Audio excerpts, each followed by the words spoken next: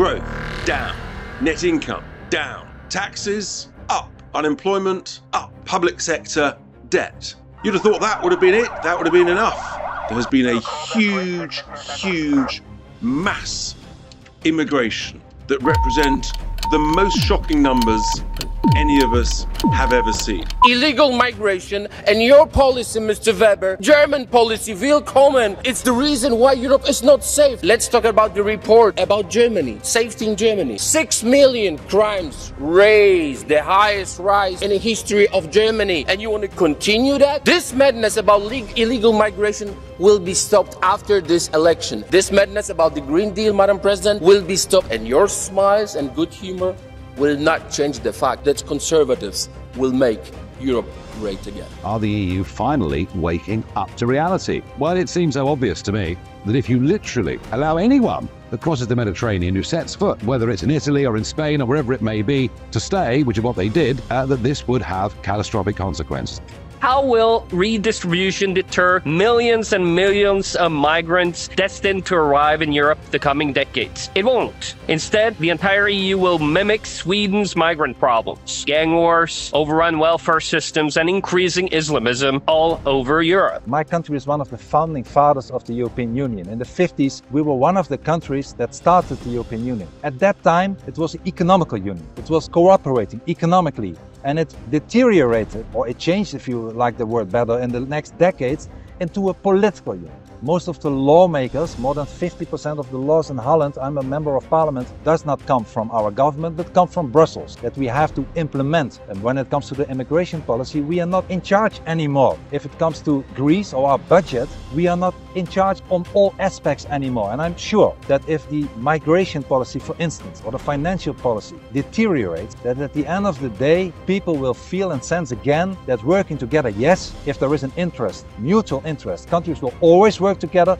but not in a political union. Illegal mass migration leads to the disintegration of society. It breaks down European norms, it destroys public security. The first signs of that horrible disaster are already visible in many Western European cities. Think of just France, for instance, and the brutal, horrendous murders that have become part of French life. Public safety is deteriorating. The state is losing control. Public authority is slipping out of its hand. Dear leftists, been 2 years of Putin's attack. And what have you done?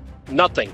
What have you done, Mr. Weber, as a Germany? What have you done? 5,000 helmets. That's your achievement. Oh no, you built the Nord Stream 2, and then you blocked the sanctions. What about Belgium? You are responsible for blocking sanctions on Russian diamond. What about Austria? Austria was blocking 12th package of sanctions because one of their banks was on the list of the war sponsors. What about the rest? All you did was just blocking sanctions, and Poland was first to help when Russians attacked. 17 million people crossed Polish-Ukrainian border. So do not lecture us about humanity, about asylum, about refugees, because we do know what the refugee is and what illegal migrant is. I was the first MEP to see massive graves. How many of you visited Ukraine? How many of you visited Lampedusa? I was the one to see illegal migrants. Do you really want to fix this migration crisis, Commissioner? Are you even aware what's going on in Sweden?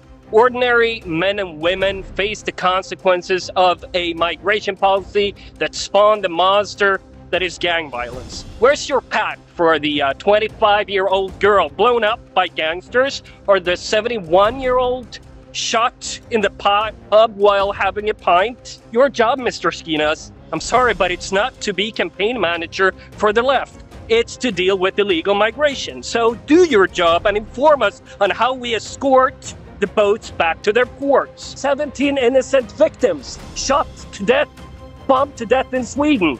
Shame on you.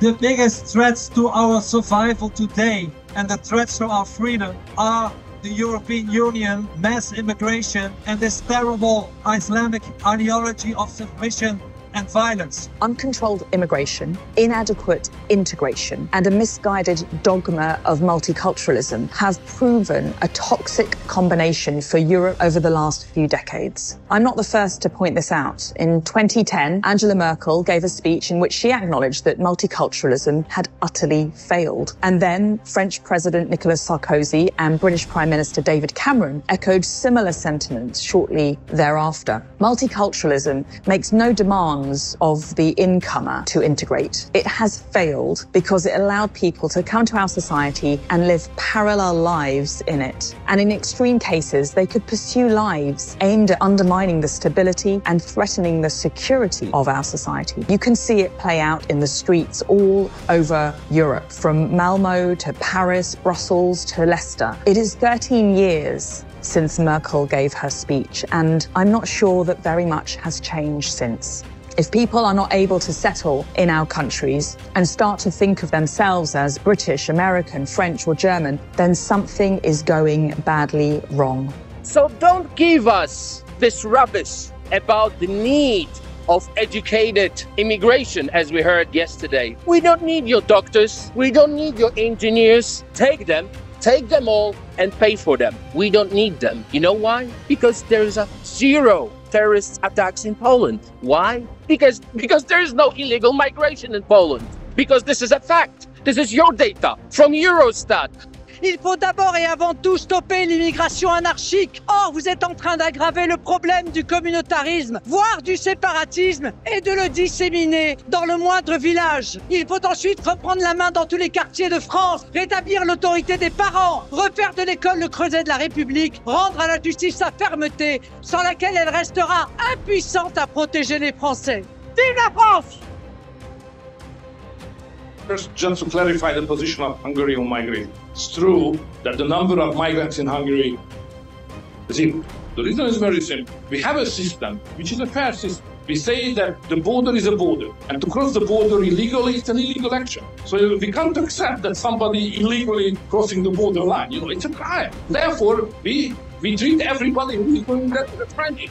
Those who would like to come to Europe must stay out and waiting for the answer of the authorities to their request. They can't move earlier than that. So if you are able to manage that, migration is over, immediate. Dat wij ervoor gaan zorgen dat Nederland weer voor de Nederlanders wordt. Dat die asiel-tsunami, die immigratie, dat die wordt beperkt. Dat mensen weer meer geld in hun portemonnee krijgen. Europe's streets are not safe. Last year, 2 Swedes were murdered in Brussels by an Islamist terrorist, an illegal alien. But ending illegal migration is only the first step to safe societies. The Islamists, the gang soldiers, are often second generation. In your country's migration crisis, Prime Minister, isn't solely caused by illegal migration. A big role is played by the universal right to apply for asylum. But Commissioner Skinas claims it is Europe's destiny to be an asylum destination. 1 million asylum claims in Europe last year. Asylum rules make 780 million people eligible for asylum. The universal right to asylum is a threat to the future of Europe. Move the asylum procedure outside EU territory and process asylum claims in the first safe country. That's a migration policy that would work for Europe. Thank you. Thank you. Cela va sans dire, mais cela va mieux en le disant. Il n'y a pas et il n'y aura pas d'autres lois et valeurs en France que françaises. Comme Calais, où je me suis rendu encore récemment, sont sur les méfaits de l'immigration incontrôlée et de la carence de l'État des exemples éloquents. Les Français n'en peuvent plus de l'immigration massive, légale et illégale.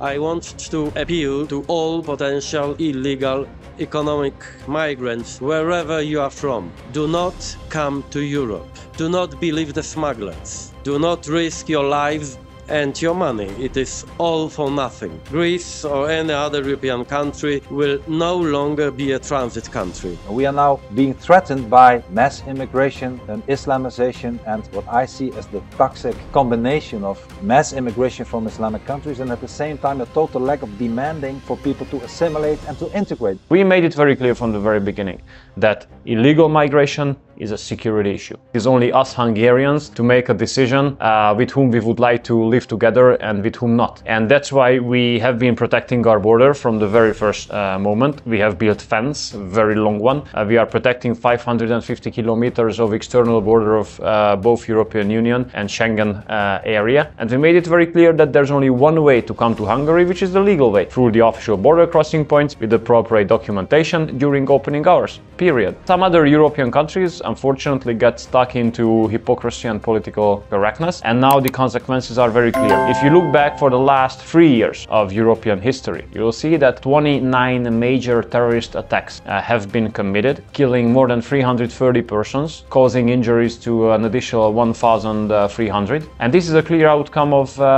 the migration crisis. It's a huge security threat posed on the European Union. That's why we think that the protection of the external border of the European Union is the #1 issue.